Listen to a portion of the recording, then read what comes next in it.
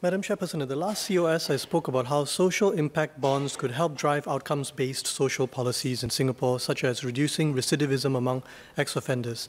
Pay-for-success contracting, or PSFs, and social impact bonds, or SIBs, have been growing worldwide since 2010. One estimate has identified over 40 SIB and PSF projects worldwide in 2015, spanning subject areas like early childhood education, healthcare, and recidivism. In Israel, a SIB is underway to help prevent pre-diabetics from contracting diabetes. The NUS School of Public Health estimates that diabetes could cost Singapore $2.5 billion a year by 2050, not to mention the cost in human suffering. In Singapore, MOH could explore launching a SIB to raise funds for reliable NGO partners who can then work with pre-diabetics and diabetics to improve health indicators like blood sugar levels and emergency hospitalization events. Philanthropic donors, foundations, and so on could buy the bond. Such NGOs could then use the bond proceeds to fund programs to help at-risk individuals manage their diets, for example. The state would redeem the bond and pay the donors only if outcomes are achieved, which makes for better use of state monies. NGOs may be better placed than state entities to dream up and execute creative ideas that can nudge behavioral change in the face of entrenched habits, thus solving tricky social problems. I hope that MOH will look into the possibility of launching a social impact bond or SIB or PSF initiative to work with NGOs over the social challenge of diabetes. Madam, I thank Mr. Leon Perera for his suggestion on using social impact bonds or SIBs to fund efforts by NGOs to tackle diabetes. NGOs and VWOs are important partners for MOH.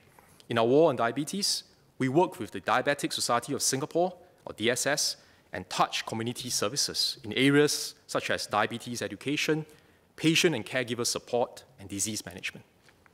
We work with and support the work of NGOs in different ways, such as funding them to provide services, extending seed funding for them to experiment with new ideas, and collaborating with them through our regional health systems. For SIBs, some observers have noted the benefits, including those which Mr. Perera highlighted. Others saw downsides, such as the complex negotiations among multiple parties, resulting in delays and high transaction costs, and possible diversion of attention and resources away from important causes which are less measurable and harder to achieve outcomes. In some countries, SIBs are used out of financial necessity due to insufficient public budget to support certain social programs. Singapore is fortunate to be in a stronger fiscal position thanks to our stable political system and a government which has been planning long-term and spending prudently within our means. We will continue to study different ways of funding and working with NGOs. Ultimately, regardless of the funding arrangement, what we need is collective action and strong partnerships between government, NGOs, industry players, communities, and individuals to win the war on diabetes. Another important area is to encourage early and regular health screening. For diabetes, the current arrangement is for Singaporeans aged 40 and above to go for screening every 3 years. Madam, age is only one factor. There are also other factors such as family history, body mass index, and so on. Learning from the experiences of other countries such as the US, UK, Australia, and Finland, MOH will roll out the diabetes risk assessment tool from September 1st this year.